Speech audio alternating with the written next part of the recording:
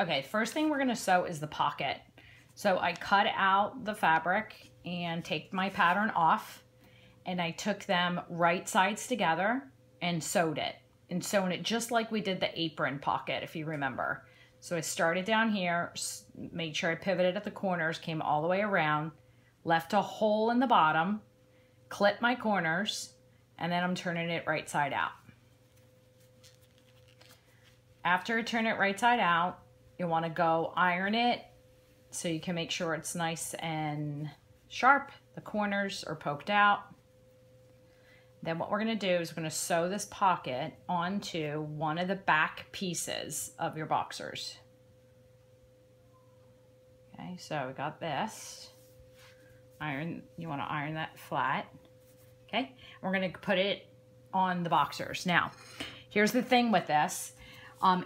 When we cut that line to adjust the crotch depth, it's possible we cut off the pocket placement line.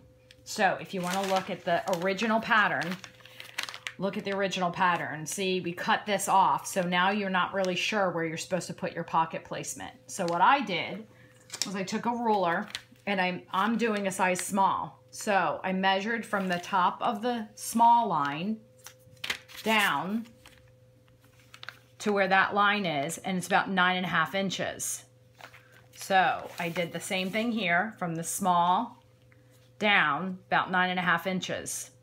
And then I went from the side of small is 2 inches according to the pocket, to the original pattern. So small to here is 2 inches. So I got my new placement line back, right? Because I don't want to place it for a large because it's not a large, it's a small.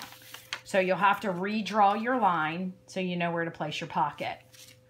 Once I have my pocket placement line, I could place my pocket just like this. And then remember the whoosh. 1, 2, 3, whoosh, there. And that's where I'm gonna place my pocket. Now, remember I have 2 pieces here. You're only sewing it to one, and you're sewing it right side, on the right side, because when your shorts are all done, remember your pocket's going to be on the outside back panel of your shorts. So I will pin this on to one of the pieces, and when I sew it on, I got to make sure, get this out of the way because I don't want to deal with that. Oops. So I want to make sure it's straight. If you want to match up dots or whatever on your fabric, tuck in your little dude here.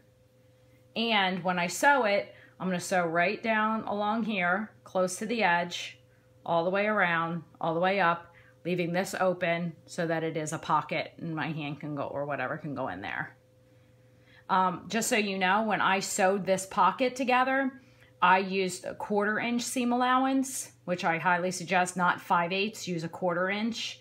And then when you sew this, sew as close to the edge as possible. Remember to match your thread because your thread will show. So I'll probably just use white thread and sew on the pocket. The end.